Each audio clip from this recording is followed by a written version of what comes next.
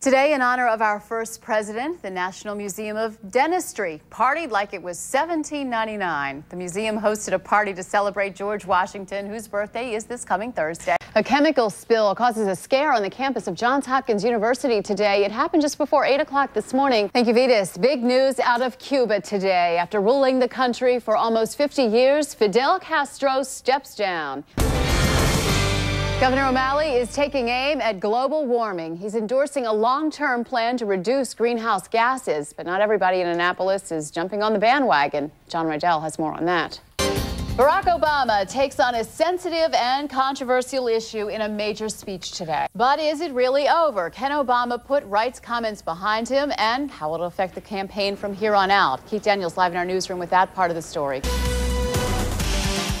When you buy things on the internet, do you know who's selling? You might want to find out. One Baltimore man learned that lesson the hard way. A year ago, Baltimore's crime was skyrocketing. It's a much different picture today. Homicides and shootings are down drastically for the first quarter of this year.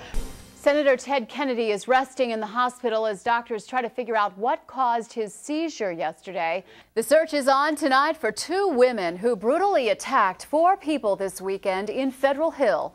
Tonight, crime and justice reporter Steve Levine has learned why city crime cameras were not rolling when violence hit this normally quiet neighborhood. Well, you couldn't ask for much better weather for Memorial Day. Weather specialist Jessica Starr is here with the first look at the Skywatch forecast. A good effort by Johns Hopkins today, but they fell short. Bruce Cunningham joins us with highlights. With the cost of electricity continuing to soar, the search continues for alternative sources of energy. Could Maryland's favorite vacation spot hold the answer? John Rydell has more. The wind farm off the coast of Delaware is expected to be up and running by the year 2012. She's been accused of killing a husband and a boyfriend. She spent time in prison for elaborate theft schemes.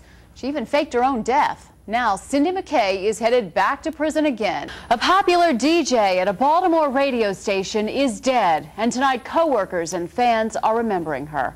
A follow-up tonight to a story you saw first on Fox this weekend. Several pounds of explosives have been removed from the shoreline of a Severna Park neighborhood. But as Melinda Rhoda reports, the controversy behind it all is still very much burning. Fire officials say the tubes inside the rocks were not actually dynamite, but were filled with a low-density explosive paste that is used to blast big rocks. Well, the presidential election may be scheduled for November 4th, but a third of voters could actually cast their ballots before Election Day. Judy Kurtz has more in tonight's Word on the Web. Judy. Vandals disturbed the peace at a Howard County cemetery, destroying more than 100 years of history.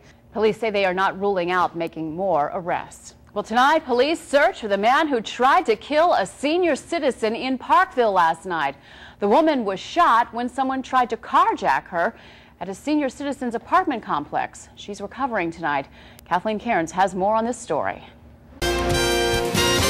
A winner has been declared in one of the 2 remaining states that was too close to call. President-elect Barack Obama wins the state of North Carolina. The last Democrat to win that state was Jimmy Carter. Well, the stock market continued to fall today. It started out a little higher this morning on news of China's bailout program, but the good news didn't last. The Dow ended the day down about 73 points. And now what to do about the car industry on the brink of bankruptcy. Joy LaPola joins us with that story tonight. Joy.